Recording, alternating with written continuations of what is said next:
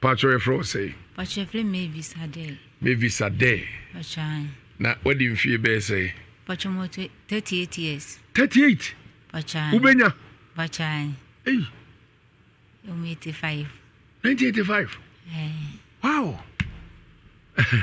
Ya wo afen mawie sa asebe. Ya wo afen mawie sa asebe for 1985 na mawie school. El Kofi Ase Presby Middle School. Mimi ko school fiedu. Man ko mo SSB. Ti mi wie sa asebe. Oh wow. Oh mo fe pa. That's it. Oh fe. Obi hu a evat. Obi hu aka so ma years so mo 24 and 25. No correct. Sanya de mami. Aye but se wa mo years na me na nasa no te no e krokro ase onyini chese. Ye nom de enche bozi mu buka to so se ya ona mo a wa yi akonkomua wasi utras wa ka kire nyankopon se wanyini won fa anko na me ti ase wai bache me no ba he na every bai bache mi flo kuma se yabe ene bai de na si na nwumri wa to aye hai minim sa ha de wo mo ba ha nyina ni abre ze asem to wa o ma ha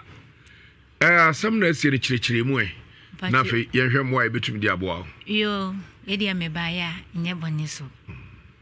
obi na ode mesika edwa na nka mi so menwe na nka di ni kwa se meta o ma ne mesika edwa bize na de abawie pacho mi tu kwa ko Jordan sem ko dipa ti me ko 2020 ena me ko ye ti me ko ye mi di 2 years ni 5 months e wo ho ti me ko ye no na ese minuan mo bo a me ko ye no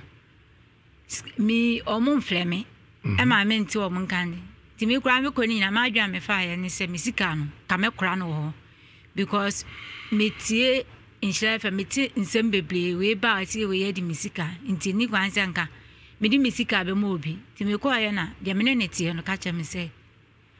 on iska ye kura me kura no ho de bi me wo ba e wo fie ti me nsandi ska no enko fie na se woni e bia se bi ya bibi beti mo aye me na se ma hwe me nkwa na misika nso ayela nti me nsandi nko fie ana ble bla mo akon ye no wo ene wo otokoko ye fie ti ye no what na be 5 years ti obia de we ye nimu no unim ye nso ye nimu unye ya ye kujao e wo sino ye nso ye ya okujaa ye ti ye no wa ye nua ba akopɛ ana me ne me bra ba akɔ wa kɔtu na me ne kasa na o se o bride o ye good na me kra me ba no na msika asam kakra bi obo ami ti wo de fama me ne be kasa na me bra fro no ka cho se wudim se kontu mu sem no enye easy e blewom because ye koye no emu odin enso kakra be di nte se ye force se me ye adwuma no anya bia be fie ana me kan na so bla me kura minim de we a wote e wo ha ntim ni sika de be den na me de mensa aka na wo no kura ne ba no no anahwe no ana mbra se wunim ni nyina ntina mesla wo no o se o bla me mfa mensa nka ni sika tina me sending 2 months bia na no me sending me sika e ma me 2 months bia na o send say e ba dollar mo every month bia na ye $220 okay na almost 2 months no I send you $440 ama me to send na bag and scam ha ebi wa na menya 2000 for one menya 2002 ebi wa 2003 na ebi guso ti o me send man na se bia me se onyi bi ma me ana se me ba na ma check ni me aka se yiwe na nka se na fato nti ye na me se o me ni bank account nti nsanka obetimo abie bank account ama me ana ka che me se o okoye no mo se me mu mini ha de onti mu emfa me midi nye ana me so ene fa wa udin na se next of kin ana wode me ebeye na se bia se bi me ba me ba ji mi sika kwa na oni wa se midi e ka ho de metuma age ana so okay ave wa bia account no ti me send this kana enti mo ma straight forward to account number ni mu because ye e ho ne Ghana enye yinti jemi sende fa Western Union to ukoyi a na ukoyi asimakoyi na mso fato account nim ti wode tumu a twa na fa kire me sende me ka o ada wunyi mini ana ana metwa na me pon kra eyi kra kamera anye ti metwa kra wo hu na mso se me wo receipt ana me so metwa de me wunti mumu me ana me so minti mumu so usika de me fa me sanka ti mo mo metwa 2 years any 4 months katana mkase meba ti meba na me fro say isi ameba banti mini baby ameda ti iska ni bi eno kra manka so onyi me sendi bi ma na me so se sta na ma send no fa se sta we no ha dan no e mami na me ba na asuro ti bi da na mi bedu Ghana no bedu 29 June 2020 9 June last year yeah na bedu Ghana timba ya me fro wa na so ba be sia me port na de mako bebia me metie no to be sia na ase nkokofodu am si o na kofodu ya de ho de ana ase me ye adwuma bi etu galam senti bebia me ye adwuma tu de ko di 3 days okofodu na me de obekọ eyi ma se ma akọ hu wodan no na se de obeye no wa start ya ye nto ka ta cham soki ti me kwata ho no me di 2 weeks e okofodia wade me ne echina na mbufu ye ana me bes ne ko me ma me mo osifi me ma me mo osifi na me ko ti me ko ya no me ko di 1 week na me friend say minti montna fa kosa because scanner me de bae no man fa nye adwuma na me yi na me di toduane edia yes can e be hye ti misla na onde o ma kire me dan no na me metinam no so me mehia no ma se ana me free sahwe bae bedu a me frɛ na so me kwa manya ma o na eyi fo achi ye machine a ye di edwuma nti manya ma nti me che o me sister fie ko ko twa me na bia na ma ba nwumre ana sa no pa ana me call ni sister fie ho ko tena ho enya week wade sa wade me na echina ene echina na ni sister eni bra ba ko ba ye se me ni ska me de ba ha dan ya me se me chi nko bebia mi free ba ye na o mu fie ho de minya edan wo ho ana me ka chen so enye problem because mi kuteska kakra wo me ho de se me kopɛ dan ni bi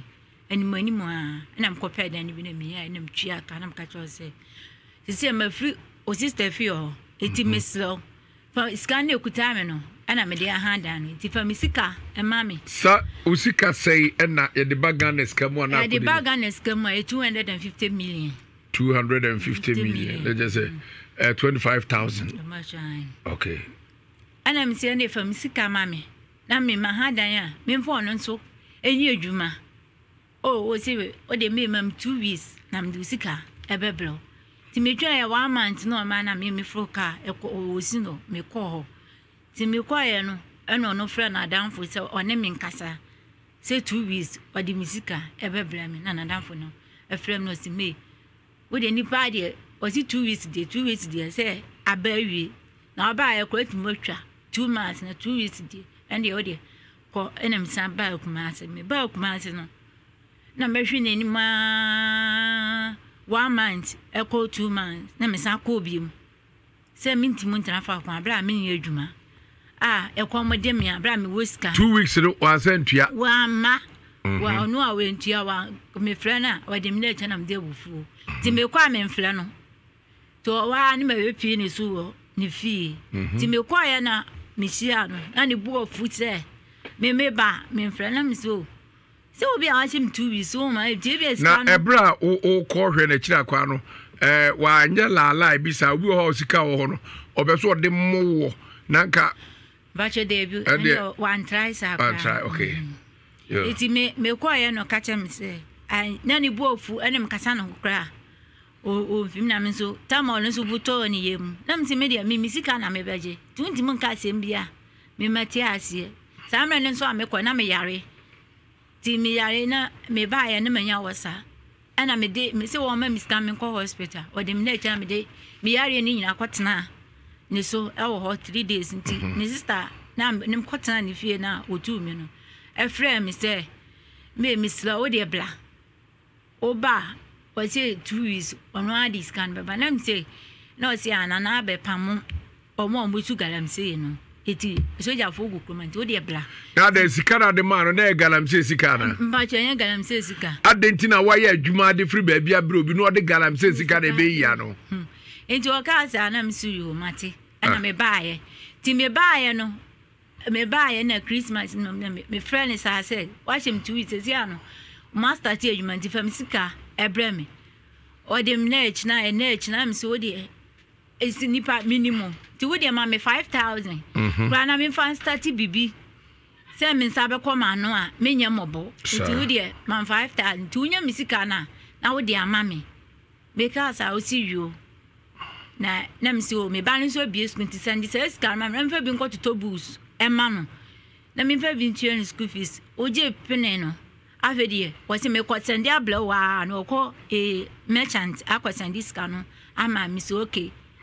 ave ma twa na sika ne ma na me frɛ ne phone so me frɛ na wonfa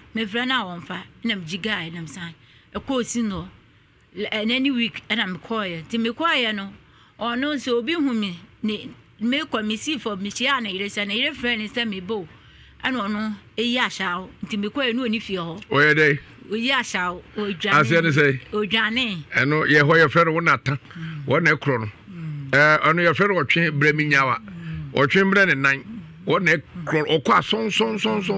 wadwane ana me kwatna ho nti me kope baby da e ma e bo 3 o'clock I'm sorry yes me better no me so better mu fie o metna o sa wa ma me friend no o se o ka cha me so wa kra amanfo nso hu nse woni nam krom ho na me ko an me friend no o se me pa me mfa ne ko be police station ana me ko ye case e wo si no police station ti me ko ya na me ko ye case ni wie ya o ka cha me se me woni picture be si me woni bibia na me send mom o mo se ne me nko fie on ko hwe se wo ha na ma flow mo phone so ama mo abechi no ti me ko fie no ni ho ana me sa ko police station ho se me ko ya woni won ti me se ma beta di 3 days ti me ko ti o mo nsa kana no ma fe na mo se me nko na mo nsa kana o ba frɛ me enso me ba ya me ntehwe me frɛ mo se o munya hu no ti no ana me frɛ police ni kra wa amfa ene me frɛ no wa amfa ana me ko susu ma asa nwuche ma me bi na ma me ne se oh alenti na amfa nko nchila FM na mo di oni bia asem na se wo hu se o yo banti ana o de sa edi wonti fa ko nchila FM ana no pay me ka gu ma me de e ba ya sem de ma sem be dam mu nka bi ma me na brego no pese me ye producer from man intentative na ene nkasa fredo ne yare ne twetwe nkomo ehwese enu abe asemo wokan enokre na asa nya nokre bosome anan fie say na activity enya asasika 250,000 Ghana cedis no and 25,000 Ghana cedis bosome say in fie say na adenya asasika 2 years 1 month na ode man say on fanye day me so on fan to ho e ma me ka so me bank account wo midim no asi midim die o mo ti o mutimu me enti onu mfa ni dinye na se me ba ma transfer aba ma account mu ti sana me no eye okay o wa dance o send sika no ebi a receipt bi ana mpa cha me wani na ebi wa ha me phone so mpa cha o phone so mpa cha ai dia dance se o se disk ri nyina de ma no mpa cha ono so agi atum se ampa wa agi atum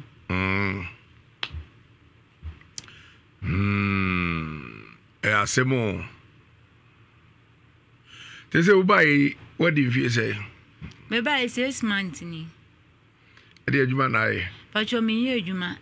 se nu ntina tembia miguni so se won de kakra bi obenya akra no onfa mame se ne ekomo eneme a mekwa se ukton area enya kra se bia mekwa ye nto ade menya kakra e de atodi ani adi no eno na me ne na ka bi sine a bra mi misika wo ne ho no bi pesika kra be pa na chawa ansana te bia o me ba o ka cha mi se misika no yenti every week bi obema me 100 cedi ama me de atodi ani edi na mka chen se 100 cedi no ene no ma boarding iti ansome and so was you wouldn't be to me consider and I'm a G and so ended in the crowd. Oh, my 100 cities net to say. Or they may buy and week we are not I've a book about 30 CD week Nina. If you are not check your amount, say, and no or tear fruit, can one batch your Davy. I know you catch me say, Tama me make what Danicano. I don't know a share Mama or share say. Me when you music and into a mammy every week be a end CD for chop money. I could him say me musica or the musicano, ebe mammy. The musica 170 million, 270 million. And I may buy and say me yareno, and I mammy 25 million, and I got 250 million. Okay, okay. My no see a friend say, they say, yes, in the phone or dumno. Daniel Amwako. Daniel Amwat Kono or Tokukuno he. But you're not on was Sefi Krubeso. Mafia. Sefi Mafia. Sabri or Tehing. But you're Sino.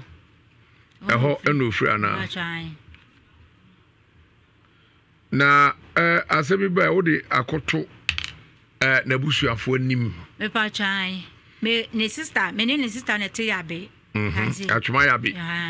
Ti makọ enu echi me dikosia ekọ ne sister fie se me kobonu dua. Me de ne kwa anto akobo. Ade u sister no o ka je se o de bra no kwa anto. Ai, ti me kwa ye na opa ma chaw se me slen o slemia me nya obotre. Na se me kokuni sesia. Mizika no ahye. Ana me so se me kunu kura na mizika na hye anka mepe.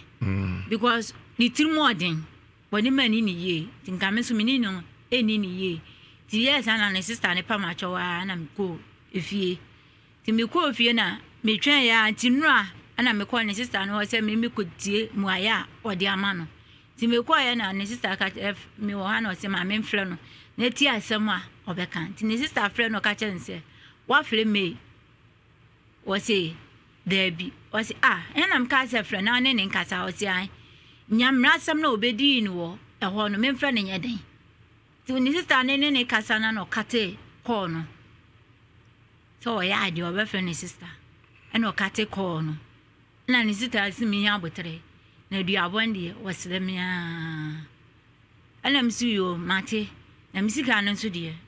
me mane ekomo ne me because timbia me kwa ne sister si mi nya botre enso nka se bia menje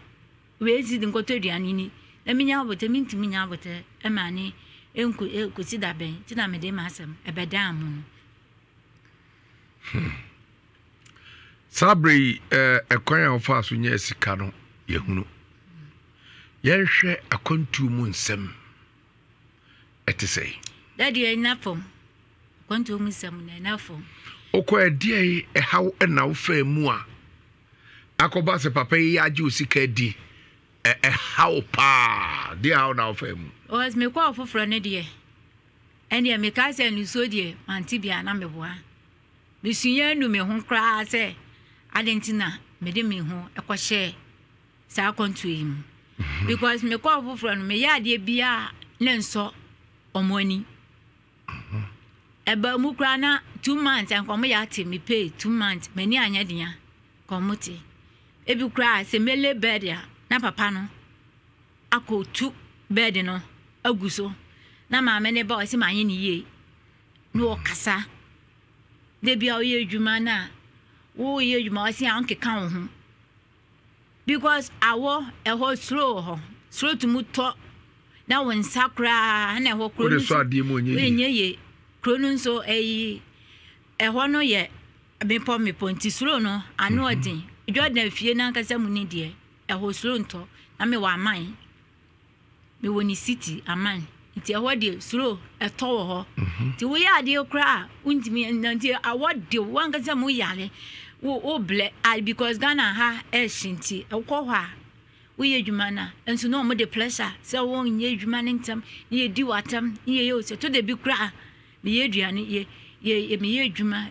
aduane kra se ne ba ko bebi oba ho a duane kra ma me ne de be ma me no onfa ma me de tu bi a mitimusu a shedem ne maka cho se mislo timisu bi a me fafun na kra wutu me fo se me nya botre because of obaninti ana wo ble nti wo de me woni nipa na wa fa usika di sisi ya usika no na wo hye me nkran se me nya abotre na ebe yi bitwa mfie mienu ni bia ti bitwa abe ekosi 6 months na fe de na o manya odo sonkon amame ana me no mo ebi o mko bebi kura o mtimu de meko aso mko bebi kura o mtimu ja me nkwa e wo fie ho so first na de na enye yize kura e mame ekoji se amare wo semba akokra etwa mba ya misika no we di a me ti wona asamedwena na na kura mtimu na and he said 4th June 2022 we na me nigga ba ko na koye friend Monica ye koye me no mi enu na ye ko one day ti etam so ye no and ye see omusi ntwa wan yanka ho and ye see the way na adwuma na edi no ukazo twa wan ya omunso se wo na omutena na cha na omo se o ho afrom o afina na ye bi na omo ye na ka cha se wo de wontimu ntena ana mam sisi mitwa we ya na so Monica se me ka me ko akobebi foforo de ka me mie mani etwa we ya nti wo de wo kɔ wo se wo be kɔ akɔkata de wo de kɔ na me mitwa we ya no aba de na wo no tam ne baage na kɔ no ɛna ono kɔ ɔkacha ne maame ne se because e kɔ na e Ghana ni nti be maame ne fa ne te se ye nuafo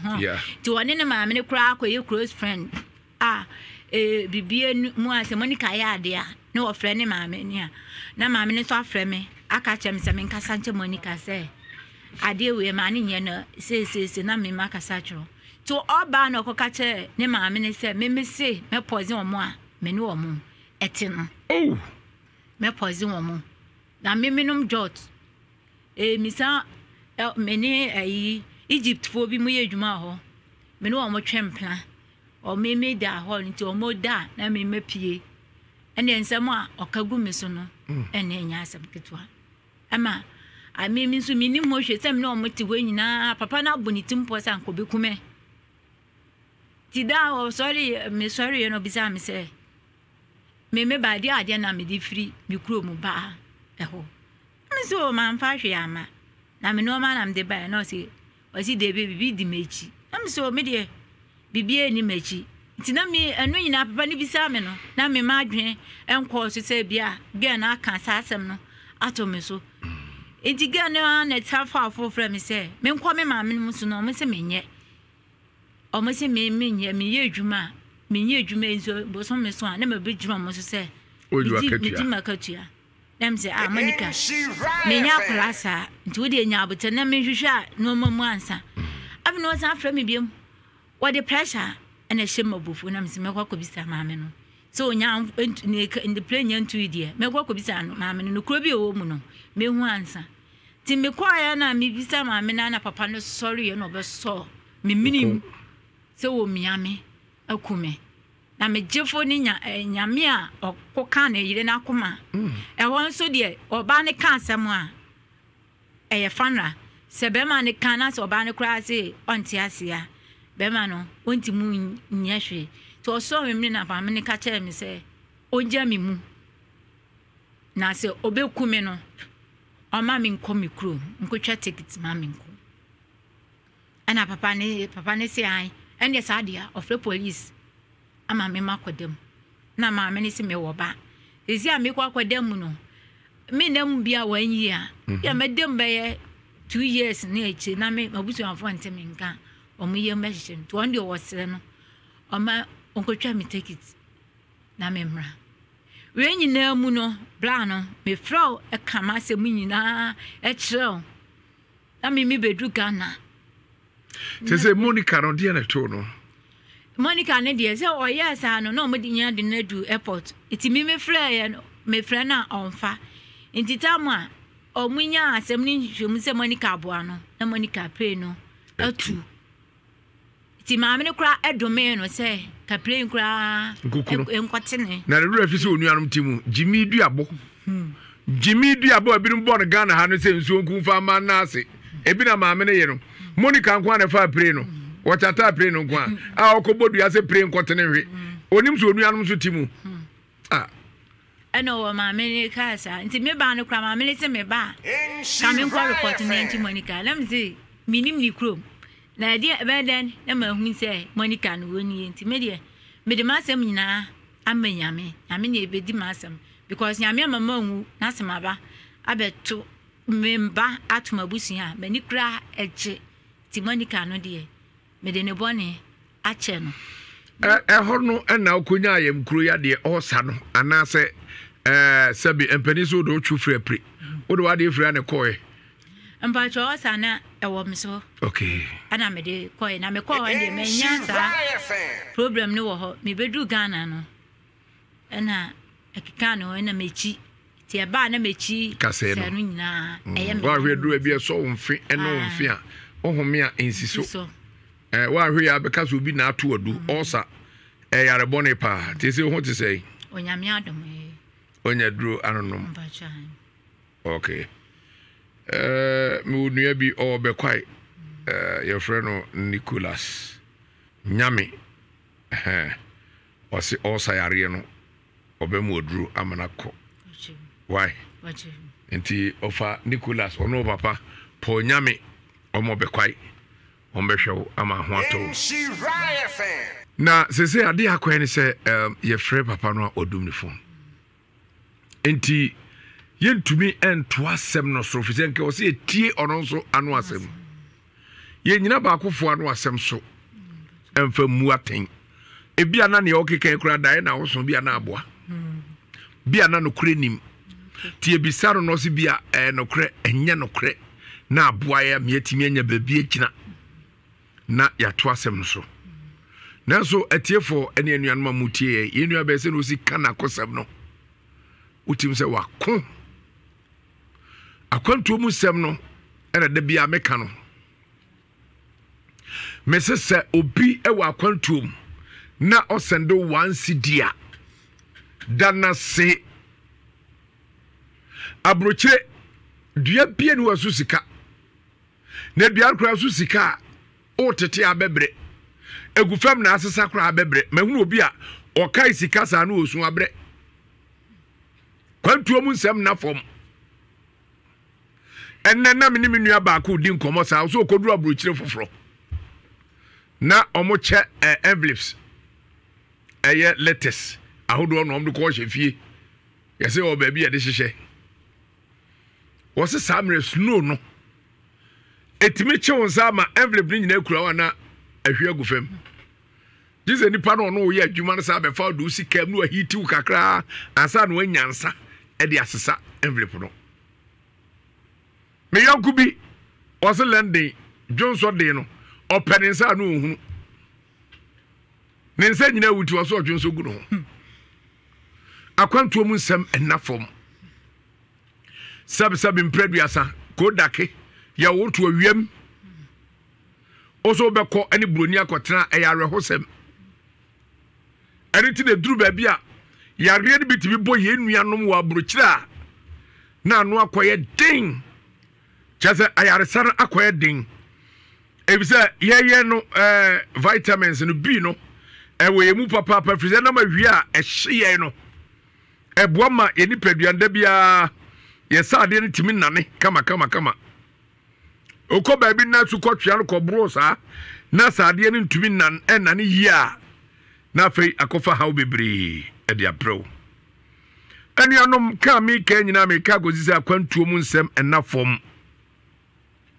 eti so bi wa akwantuo mu na opeso obobra na odisi kafri akwantuo mpra wa menua mesrawo hwedi yi wate nipa bebre ena o madwe se Ghana akromu nsia bi ofri se omu nuanom omu abusuafo omu namfo nom adi wo hwemo bra omu ko bre wa brochiri nyina ye kwa yanhwe opani asem ya nua ba kan se ye no kra sabi previous onso yo ba onu obi anti a wo pedebu nunti ono bre na o kasa sabi o krokron se be o this kind mo be ba mu adi from the way o this kind bre papa no na dwun so obedi sete sabi so edi pa boni onyini ni pa hu obi bre sum fifre ana wudie no na da bia meka menu ya bia nam ne wadwuma ma da bia nam turu fo me am se bra sa wo ji obi sika dia hweye bia wo de ukomu odin eti power pampamu a enkan no abisa wo ho sa wo ma ado abusua nkae a aka wa kire no o ma no abusua nkae a aka wa kire no wonim ne beba won so ne enti ameka asade nyankopɔ asema migina so ebra afiafo no ene Yesu nam koduru baabi ko hu yarefo bi bisa Yesu questions bebre bisa Yesu say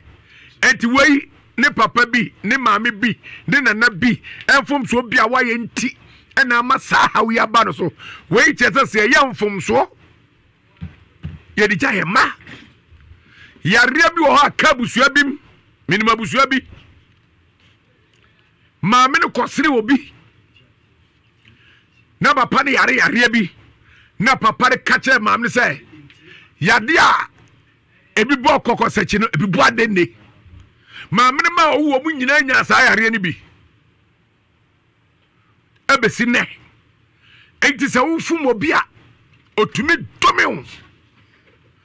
enti Bible say enye wako abone no anomew domew wo bebe obi akobre emfie te se emu kom emu amane emu ayem hihie obi man so abrabo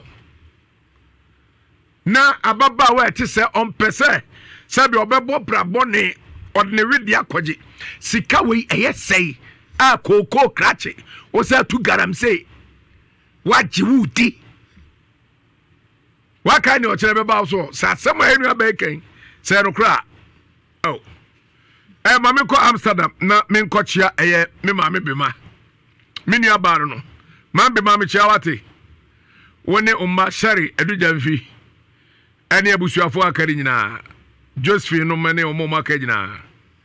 na oyanku bia ore no ho your friend Gertrude sister Gertrude nikru ade nana apia kubi yes nana apia kubi de ne mese de kwame apia eti mese kwame apia nana apia kubi o Amsterdam mone minua ba bema ene ho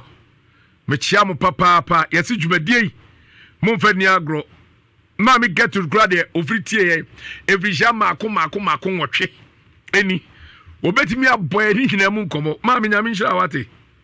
na ye kwa basisi a ho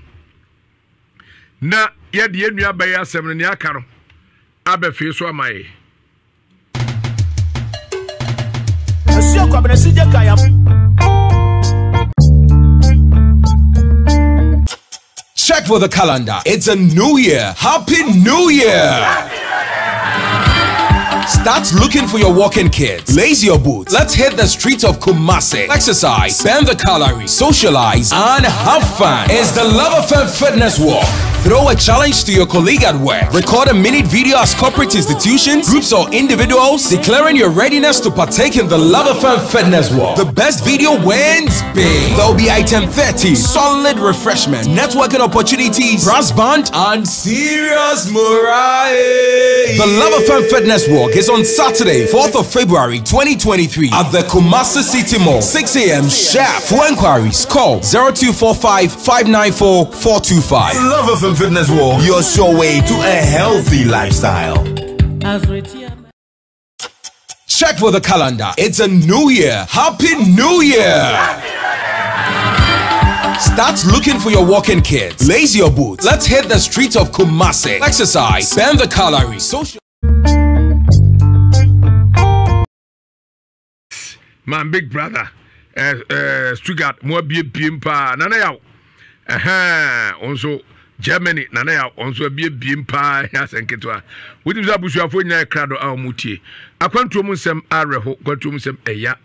To be too quiet, na okope bibe fie. Now, what we say when you're from Fusika, no dear, there is nothing like free in this world. So we are here, we are dear being where you qua. So, party, a qua to Mirka Samado. What do I be numpe? Any trim you qua, apart from all the so I now for don't penny trim you know who are down carry. Now, apart from that, be being where you qua. Sabre Yanko, a Zian Naturalist Clinic. Now, Yane yenu abema DJ Ike enkotwe komo na ni nyina ne se ziefo no na womundro ya de kanwa na ahoato ansa omo abibiduro pa ano den aye de kanwa achekra nansa na uhunu sesae wọ́n sọ ọ́num na duro nansa no ahunu sesae agyanom eti omo no maduro no nansa pepepe no mo nya ho esusuaso ana ho senkyerene ana so David doctor ya Roberto doctor 3 days doctor nansa no se stroke ana abo ma na otwe what we apagya sa what we apagya na busuafo na duro no aboka mo mefa mo ade enko sabe kompo ena bo minim koko twetwea woto for the one I am hihyew fisa wo kochima na papai ene obi okra sabe ogya nya wi kwan obefa so a obeye ne hu yie no so bo ache bidin wi ase ekani nyina bo mu yare ehya memma bi so hunu amande obenya kra na nka de ensa fisa wo kwai ne yire edne nsa ko kano ene oba so de kodo nsa keka ba bia e wo so ugya ake ena papa prophet 1 Ebenezer obeka say my penis has jacked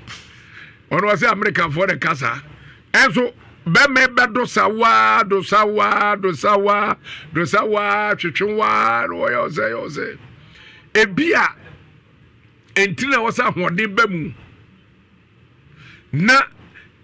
eba obe manum na be ya dwuma bia entina mu asi uhia duro a ebe yi ntiri no mu na ma mocha no ne be ma no pe no dodo no ne nsaka na aboa na ma be ma na tumi a den na watumi ena oyira da amon so atede mesrawo ba bia wo bia we waso yie pa netie doctor DJ Ike papa na bia bako de radio na fam de akase ja oluma mi so mehwa mi hu ye yo ene so hu ye enkwawura adawo amode pa de me fa nya hwi wonderful me hu odens na kwabai wonderful fire kura minua okay over kofi na waka agumu no na say onim dia oka ti na oka to so no bacho etimetim Lumba Junction in some na yekan doctor 1 2 3 days na eduro kanwa na nsapepepe esese hu sonso enti yakasa se ya yakasa with vim efri se yenim dia yekan ya na doctor Cars etaka se odinchia so no efri etimetim Lumba Junction odema etiefo yina ofakofia bia na obi tie mianyimbre ne dadwe yina ne se ono so epa awo no eduru bebia na dia akoya ne se oba eyegware bosume mienu bosume miensa ede kwa akosi afe ba ko mfi mienu mfie miensa na se awo ne mai pe na nkumafo ensonom questions bebre ade oba no oboni ana ade yebra ne hu ni ho ana wedi efiri ho ani wodi ohwe abeso obeya na asofo e kan mo de asofo ya ba bi kan ya de wudi bia chi a ya di nkuto be saw ebi di anwam adwonwo ne nyina de se nipa nanso ni na emu no nhyiran kansa fewrade se Dr. 3 days yame yankopon de odum bia bodum so achen ya idura bi me ba cho se aduro no se yame ye wadum ama wutumi be piem wo etimeti Lumba Junction bi kura na wuntumi mba obafra ya home so ya de be hia wo de atia ni se ofa yame ache Dr. 3 days aduro bi na se aduro no wo ye oba na waso awo nko ade a nti normally no eye na se ya osman ne ye kasa na ono a ye kasa aya na esisi dua se wo ye oba na wonso awo nko ade mba cho enventure because ya na mani bia bakasa say na no mu tro challenge mo mo ahwo se asa me ne asemesi nanti ye onwale me de nanso asa me hu nsa me bra kura pa hoda enti me kwankwaji Dr. 3 days eduro bi na me hwa de asa me bra ba pa ho a ma me kan kire mani bi sabe awo anu kru penti style bi e wo wi ase bia kura bi wotimi du tiri kura se fem no to so wi se be ya obeya menso na wuram so sori ya na na ho what you come with a day ndi na hye ho a emma nsuo ntumi nko yare ya de enti wo betimeti lumbar junction said ya ofokofi kan no ya ba ma wo saa eduro no me pa cho ya de eduro ni ma wa de doctor beka cho de se bohweme ba ko eni ba ma nhia ni wo kunu nhia de atia ni se wo to bo ase yusu eduro ni kama na bohweme ba ko no so afi wonya kwan eni wo kunu de ehie mu bohweme ba ko no so ni wo kunu de ehie mu pepepe ese de ya ofokofi kan no ensuo ne first ni bebia na efa bia na afi de be wurum na akogu awudie ni mu na won so otumi enye yefunum e de awoba enti awofo no nko ade medwene mo ho pa enti meja akasa na me de number no e de amamo number no e 0246 59 41 17 0246 59 41 17 me ba cho etimetim Lumbar Junction e bia wo hwen outside Kumasi so a wo be ko Accra Alloway Junction me ba cho eni de ni obrasie mu e bia wo hwen tie yen e wo outside the country me ba cho oba friend number no e send your WhatsApp number enti de yan so oba add to your WhatsApp contact no na offer Dr. 3 days e wo WhatsApp anase normal ko ba jo so me ba cho baby a wo bia ne be rap eduro no kama na e dia bro de hia ne se e fa eduro no wa na ekira ne se wanom se oba no nko ade a bo so me ba ko pepepe ese se wunya wo ba ofokofi e bia obi tie mi enda yimbre ade ba ko e ha no e ye nani eni wenso a ye de nemu eno na ye kan ne a enti nimpa bia sabi se woni frɛ pɛ na wo wiase wo kan ne na edum no eno nti doctor se ontena se ma nimpa ba o nyame awo woni enkata da bi me na be ko wo kan se mi osese ne ni be frɛ de enka na so nsi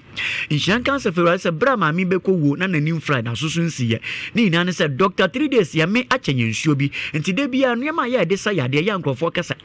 asemo no ma mo de mundura mo de sa yade na wonwa na nka obi ayare enifra na wo ba yare sa bia de operation anasa nduro bi na ni begugugu na nso da bia de ntesa ya de na wo ba ayensuo mo maso bi eno university graduate bi da na make na ofia say lady ebai one ne ma me ne bai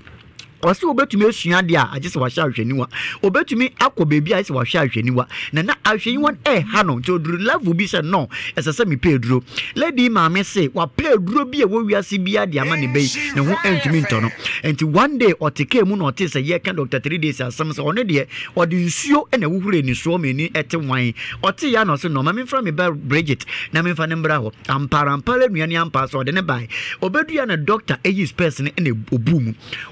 no man nsuo no bottle so ne mako enan so van kofi ma lady yusu nsuo no 1 month pe anapatutu to so 5:30 na we call lectures anapa 5:30 no de bia ahuru nanim enyimre no de bia ahuru nanim wo ba doctor baby say eni no e ba ye na di mfinhye say ansana ya de hu nsuo dodo e de ama we ni de ne nche inti nsuo bottle so ne mako fo bo so me ba ko pepepe ne ni ate kwasia de wi akata ban na mo ba etmeti Lumbar Junction e beda anyame ase inti say wo tie mi ne woni mo obi o we ni yade anasa wampo na we ni yade akọ baby doctor say be you operation ajiwa yem hihye bra Dr. 3 days nchen yem fe drongo so yanso ayen ye operation ayensuo wanwanso no enu bi na ede be ma me mpa mi wansam na gi number no na mankasa nche 0246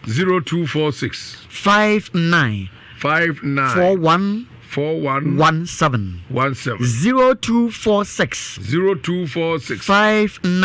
59 41 17 0246 59 41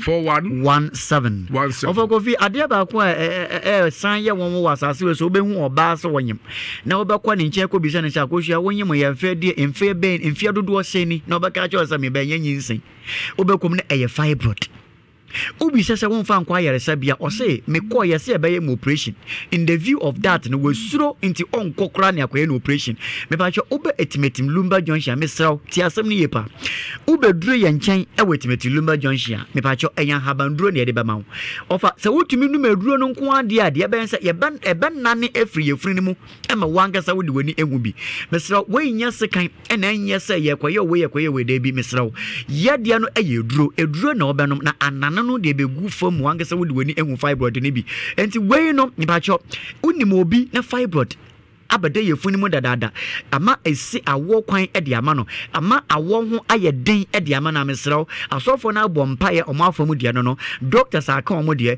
clinics ahodo a wokoye ɔmo aye ɔmo de ɔmo ntumi anya fabric Lumba Junction we meka esisi dua se so ma me bi bae na obeduru enchen eye fede ma ninti obehu doctor ewo consultation room separate na one doctor kwatena ase na ma me ne eba na onyem ti bra doctor ma na eduro kwa de ye nyina is doc obi a wonyem na wo de eduro wo ya ma ne de echie no friend no ka chen se yefunu na ehunu sansa anya nyinsen yo na eye fibroid ene hye sa no na me hu bi da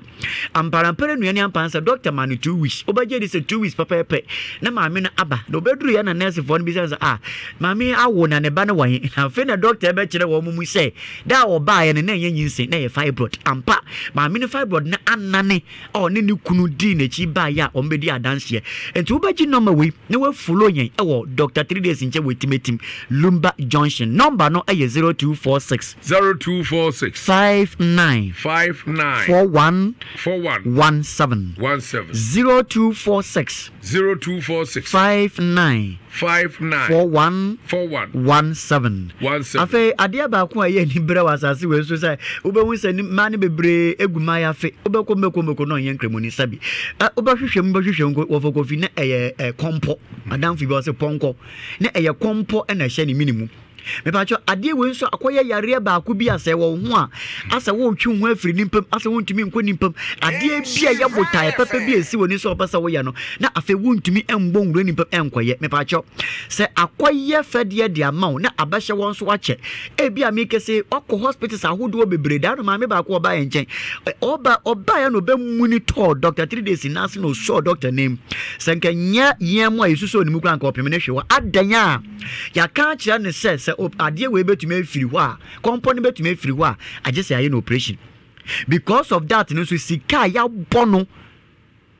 sika ya abubono no ontumi nya saa sika ne no de kwakotua enti abagina adwenwene e na ode te wa wodwene ti ote se doctor se ono ne de ba na ne na efiri ho no mirinka e na ode betwahwe doctor na ase enti mu ache wo kompo uni mo bi a ono so wo kompo ana wo maame unua bi e na wo kompo me pa ache wo obi se ana doctor bi se obey no operation agima ayem hihie sika kra ye boy ye mu kofa efiri hin e na mu de betua fa sika kakra kan fa bro luman e wetimetim Lumba Junction na Dr. 3 days infa haban keke enfa mfre nsuo mfa mo na onkyere odi a wode beye na kompo no ebe na ne de efiri ho ne number e 0246 59 4117 0246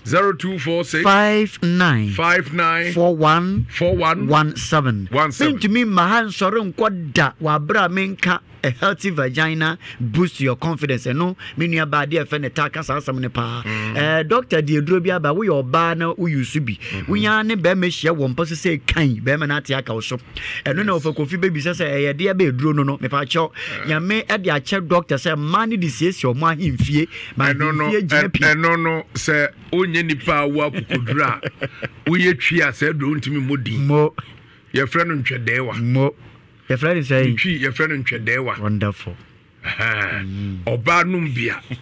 be man ne da ote se ede wonderful wonderful na wonu so for covid say do no so sabi na lele nkua no mu ayede sabi na hen alele nkua no emu ayede it is all ye lehu a utim se wo lehu my goodness anya sanketo of him say oba bia use edro we bi de be share oh yes I know day doctor me ne sha ase ache wonderful yes it is all your bema kra no na oyira lele nkua no ontene da na de wajibi wonderful na de amano na de ama ire say oh wo de opa enka nche ne say sabio eye alele nkua da wadru lawyer so me call doctor ona drew was say you should not say be ya e be bo ye ho ba na wan kasa no wo de ma no wie na mo de agro no hyehyɛ so wonderful hono be unsa lele nkua no emu ode papa but mama no so di adansi oh yes almost say in fact say duro ni ba no lady ba ko kache oil of mami o say ni kunu abro so na wotwe bia na wotwe mienu bia okọ conference ana crusade but if it bro baji say eduro ni bi no o say Christmas ikura ni kunu anya convention ni kunu ya so for anya convention o ti fie lady ba ko so de etafo o say ne kunu de biara do kohwe bo wa bonten but onya say eduro ni bi no yusu ya no be ma ni hia wo mpa so no o say even world cup ikura ni kunu anko bonten wa ko hwe enti bu yo ba e bia be ma wo no ne wo no ubenya na nka wa ye ho ade o fa de bi otu awade ehada me pa cho baji say eduro ni bi Baji say drone ni bi. O fra Dr. 3 days o se me pe drone e fan material ka so no anase oje awode ni bi. Me pa cho wan fra ntama e bia na enkrofo esi ekire na asan jaw. Number ni 0246 59 41 0246 59 41 Afa dia me de soro so for kofi mu dia no. Dia fa no quick start no. Say drone di inshanka doctor papa says wan fa man ye na ya mre won paso nshanke ade se wa ma nkokora kora ya mrentie ena mrentie ayesa okwade no me pa cho uyo bema e bia na wo bema yo no edefom se tim me pa cho ye de ni se yense bia ye de ni ye bema wo bema ye se da bia no bia ye de ni ye bema yo no se de nya me bo wo no wo bema no me se pool debi light pool debi wona ma ji so obi di wachi na wo bema dan ko ho adan normal size ne wade de ma wono eno a na ye beboa ema intini ni moje na ewura intini ma intini na sore ma watumi e de be ma na ye adwuma ye fa ne quick start me pa cho o baji afakube nsuo ka wo bra ya ye ne se gare na o ba we ne wanum sa na wo de kube nsuo no epush no wo fi me si pani bia wo tie bi ni ma de a kube nsuo ankasa etumi ye enti sa wo ye be ma na sa wo ye mere e wo mpema eno de fra no mo we tentem ka che doctor se wo hia quick start ni bi pa cho quick start me se e ye ketewa bi odi begu anum na wodi kubensuo epia no tina medi kan aka se pani otem bi animade kubensuo tumi ye se wa ye mmere e wo mpam afra no we e ye 0246 59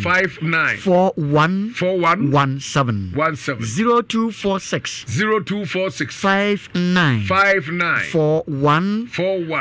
17 enti se min tumi ma han sore nkobra min ken numpem asam ne de na se di numpani na asha Dr. 3 days insa obi o se wo fire sura ba hwefam amane no mpam ebu obi o se opra e na otetoye obi a o se wo konsuo e na omuni hweye obi so odampa so da na me ba kokura de o se wo da ne mpa so mpedua saa e na opre na obahwe fam ne nsaba ko ne wo emu abuhye pei doctor sa agini sika da na wo kase na wosu o se doctor wan yini sika kwa na ya 3000 but obedru Dr. 3 days wo no doctor emisa ni sika de ekuta no e na ode baaye na nso nhira nka urade se 1 week pepepe na ne nsa no atoa nti gi number we na fa bra ye de na ya anwea e na ye de beto so ne akekere e de ama onya ata ma me ne ata papa me pa twansema me kina so obehu na waje edi age se oba etimetim Lumba Junction ya me ya aduma e de ochina ya me ya aduma abros wa 9 na doctor atena sinti wo pa ne ntema ko adwuma so no 8 na waduru ho 9 na doctor etumi ahwe gi number na me soro nko 0246 59 41 17 0246 59 41 17 Yeda CP DJ Ike ena yetene kan sabri yentu aso ama beja fo nyina ye krado ekwaku ebra mienko Asuo kwabena sije kan yampa wasi onipa nye asuo wubuonie enu nti ukasa tie kwa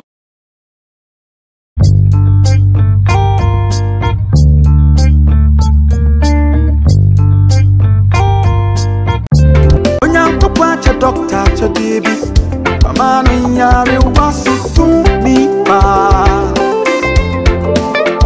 afei na twere nsem a ese muni dua na banfa na haba ensa yade no abamu na okwan a doctor Edujamfi time da so nam so de ahaban esa yale wo omayi mu no ebro nipa adwen ene entiase so oyarefo ko na wo hye no ebra empa ho ebubuafo enante enifrafo esna pane stroke diabetes pressure na yale enkae ne de eye entatia case doctor said ye wo anasa nensa gunubu onko na ontumi wasiesie na yare sabia ho kama wayare sa na ehia doctor entifaka krabi bra baje wayare sa ewo kumase ebu akwa agogo oyarefo bia kaise udimafo ye udimafo eba clinic doctor time daso Uti yanka was one ajubi Obi esi wonye malaria da ho ko chechecha ya mbeka no. No so do kwafu mi. Bra, yam pasa na me yare da. Na so me gifu. Mami da gomba, de hia da heba mixture. Na amma menya hoden a me kwafu mi. Da gomba duro. Hwe adwubi na nsan mi ko dware a me ko patre dwaye a me sisi pim ko. Se man hye ma me da gomba ya na duro, de hia da mato capsule. Kene, me puya. Ofa, me nyi wachiye. Hwe wei enso ye ma me da gomba, de hia da ointment. Sasabo no honam ye waduru pa no. Se de sra, ye de sra. Mate ho se de ko yusu ya. Na me da na duro no ma wanda so. The duro we die. There was a war.